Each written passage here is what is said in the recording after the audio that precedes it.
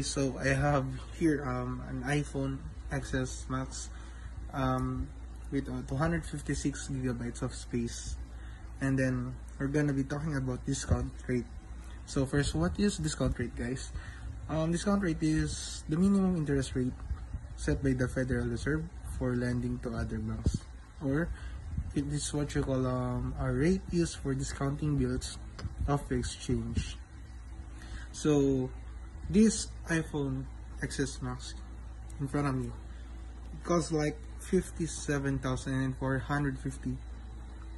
This that is the list price of iPhone XS Max, and the traded discount is 1,290 pesos. So I just calculated that because I have the receipt here, and it's written that the price of this with a discount is 56,160, and I calculated the rated discount by getting the list price and minusing it to the net price, which is 56,160. And the discount rate of this one, how do we get it first?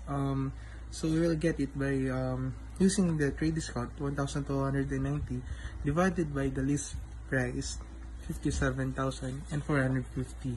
So we will try it, guys, because I have a scientific calculator here. So 1,290 divided by 57,450. So guys, here is the answer: 0.02245. So the discount rate of this iPhone XS Max is 22.45%.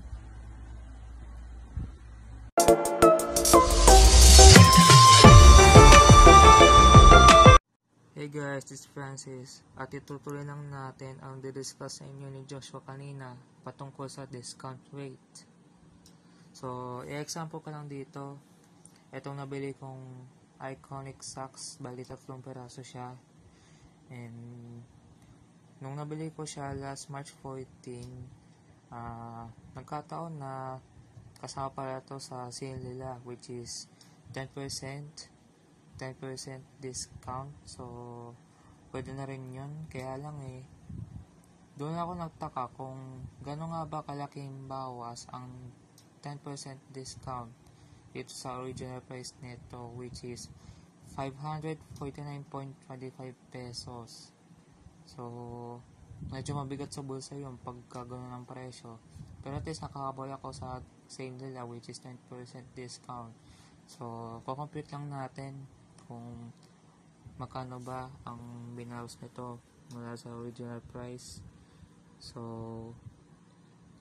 bali ang original price nito ulit is 549.25,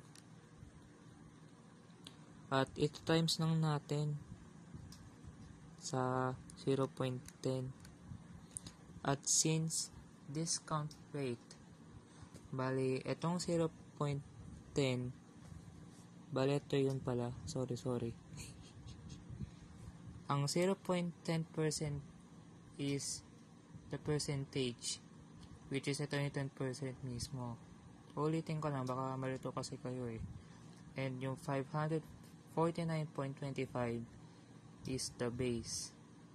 So ang hahanapin natin ngayon is yung rate niya mismo. So 549.25 pesos times 0.10 equals, ayan, 54.925. So medyo malaki rin pala ang